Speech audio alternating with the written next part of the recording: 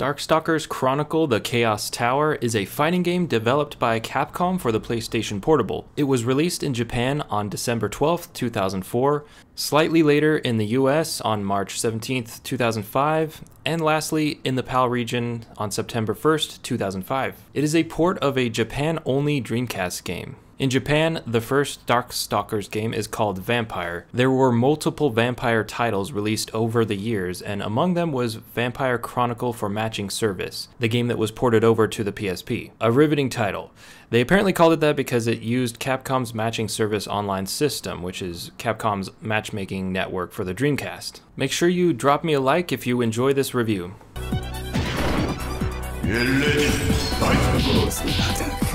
The controls in this game are very responsive, which is what you would hope for in a fighting game. So they are very responsive, they're very tight.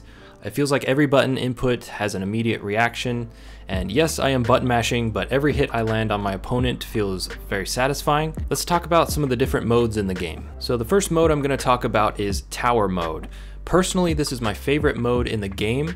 It's not a new concept. This concept has been done in a lot of different fighting games, but it's still really fun to me. You fight in a series of 1v1 battles to climb the tower to try to reach level 100. It is challenging because you only get to choose 3 fighters, and if you lose with any one of them once, you don't get to fight with them again. They're just out. You can't use them again. And if you lose all 3, it's game over. One thing about this mode I do wish is that there were more bonuses while climbing the levels of the tower. For example, maybe they could throw you a health pack after you beat level 35, or a free character revive after level 50, etc. If you can keep all 3 of your fighters alive, the other 2 that you aren't currently fighting with will heal a tiny bit after every battle, which is nice, but for me I think they should heal more because I suck. I feel like it's just a tiny minuscule amount of health that doesn't do much. I can only reach level 40 typically if I'm lucky, so reaching level 100 is pretty much a pipe dream at this point. I do enjoy unlocking illustrations in the tower mode, which are really cool. I believe they're hand-drawn art of all the characters, very cool. There are also rules in some of the battles. For example, no punches allowed, and conditions. For example, if you win the fight with an EX move, you can jump up the tower a few levels, helping you climb a lot faster. Just don't ask me how to do an EX move. I cannot figure it out if my life depended on it. Even people online were complaining about how hard it is to master those EX moves. There's apparently like a Z formation combo that you have to master in order to pull it off. I mean, maybe to some people it's really easy to do, but I still cannot figure it out. Next, I'm going to talk about the arcade mode. I was actually a bit disappointed that it only took me about 20 minutes to beat the arcade mode. It was pretty easy as well. There is a difficulty setting in the game, which is nice. I could just crank up the difficulty if I wanted to, but I think my main point is that there are not enough fights in this mode. There are only 7 battles, that you only fight 7 people. I don't mean to make it sound all bad. It is a great way to train and get good without committing to the tower mode. Before the battle begins, the player can choose between normal, auto, turbo, or auto and turbo. Auto being short for auto block, and turbo relating to how fast your characters move in game. Additionally, different playstyles can be chosen: DS for Darkstalkers, NW for Night Warriors, DS3 for Darkstalkers 3, and DS3 SP for Darkstalkers 3 Special. These are all the different games that were released over the years. I think for newcomers to the franchise like myself, this can be very confusing. I can never remember what most of the selections affect in the actual gameplay during your fighting. I do think it was cool that they added this. It gives a lot of variety to the gameplay. Chronicle is where you can view the illustrations, the pictures I mentioned before. It also has movies which reveal even more lore about the characters in a short movie form. They're not heavily animated or anything like that. You're not going to get like CGI animations, but I think the art is still well done in the movies and they're fun to watch. And all kinds of different sounds and background music that you unlock by playing the game. Network is where you could play the game online. It has infrastructure mode and ad hoc mode, so you could also link up and battle your friends friends. The training mode is where you can practice perfecting your skills. For me, I personally preferred just training by playing the arcade mode, but I am glad this mode is available if you need to practice moves with a dummy NPC that doesn't fight back. You can try to master those EX moves.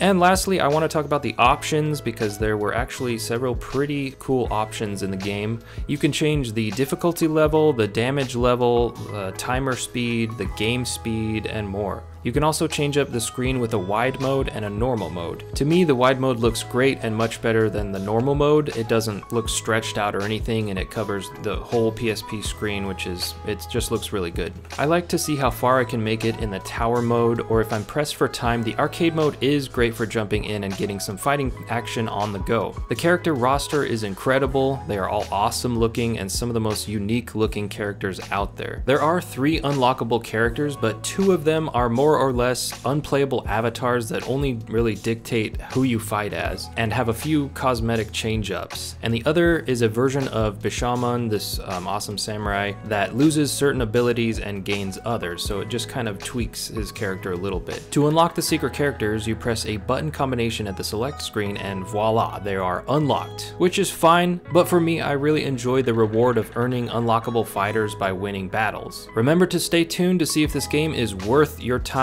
to play, and feel free to check out my other PSP game reviews. I have quite a few on this channel.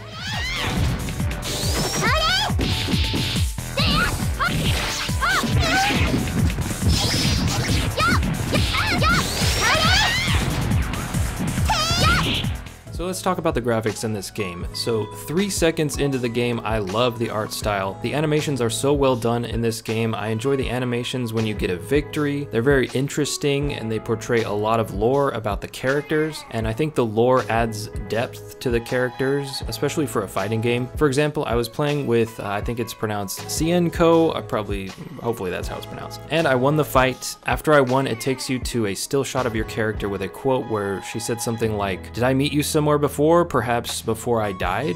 Which tells me she is either a ghost or a living corpse of some kind, and it just made me want to know more about her, and that happened with several characters. Bishamon has a demon armor that he can't control, which is pretty interesting. It has a face and everything. It looks pretty badass. And there is just entire posts online about the character lore, which is great. You can actually read up, like, I'm not sure if it's all fan-made or if it's canon or whatever, but there's a lot of lore and it's very fun to read. And another thing I have to mention about the graphics, I couldn't complete this review without mentioning the little Shiba dog. It's so awesome. He just pops out when the battle's over. So yeah, I really don't have a single complaint about the graphics and the art in this game. The stages are super detailed. It's got dark tones in it. It's just aesthetically pleasing. Kind of gross at times. The last battle with Jeddah where there's a giant like baby and it's called like something fetus or other. I was like, oh my gosh. And it like opens its eyes and everything starts shaking. Like, it's just super creepy and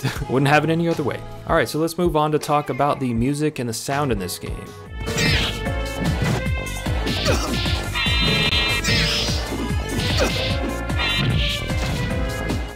PSP port of the game included music from every Darkstalkers entry. The main musical composer, Tetsuya Shibata, worked on over 20 Capcom titles, so it's no surprise that the music is very good. It was in good hands. Some of the other titles Shibata worked on include Monster Hunter, Devil May Cry, Power Stone, and much more. Straight out of the gate, the music is very enjoyable in my opinion. The piano in the intro is particularly good. I really enjoy the style of music in the fighting stages themselves as well. I've heard people compare a few things about this game to Castlevania Symphony of the Night, and it definitely gives me those vibes as well. So when it comes to the music and the sound in the game, I don't find too many complaints. I think all the sounds are very cool when you're fighting. I really like the sound of, I think it's QB, when you lunge forward at an enemy. She makes a really cool like noise that I like to listen to. And that happens pretty much with all the characters. They all make unique, cool sounding noises, and the music is just on point for the stages, as well as the, like I said, the intro. And it's very cool to me that you can listen to all of the tracks in the gallery, the Chronicle mode. You can just play music and just chill and just change the song whenever you want, and it's really cool. It's very chill. I've actually sat there listening to the music in that mode, and it's very cool that they added that. All right, let's talk about the replayability.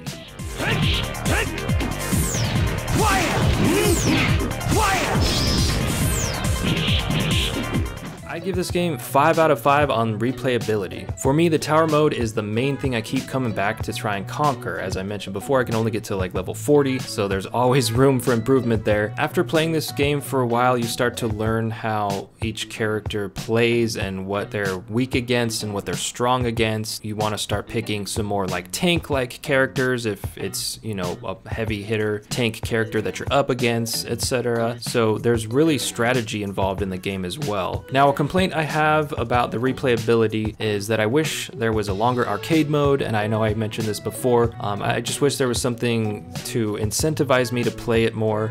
Nothing really happens when you beat the arcade mode, to my knowledge. I mean, I could be wrong. There's just a little cutscene of Jeddah, the main like villain in the game. I struggle to come up with complaints about the replayability though. This game is a lot of fun to come back to time and time again for me. I mean, I just wake up, pretty much play it every day and have just as much fun just fighting over and over. It's a ton of fun.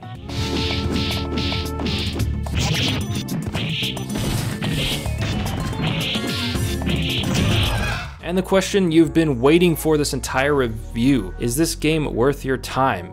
This game, in my opinion, is 100% worth your time. The art style is phenomenal. I can't stress that enough. The fights are quick and action-packed. The character roster is robust. The music is great. I can see myself coming back to this game years down the line whenever I have a random craving for a fighting game on my PSP. Yes, it does happen. And Tekken Dark Resurrection is my normal go-to, but that might be replaced by Darkstalkers now. It is nice to have another great fighting game on the portable system, and for any game collector out there, especially if you are specifically beefing up your PSP game collection, this game is an absolute must-own in my opinion. If you made it this far in the video, make sure to leave a comment. Tell me if you have a game collection. Let me know. Are you trying to collect games for a specific console? I would love to hear it, so let me know. Until next time, peace.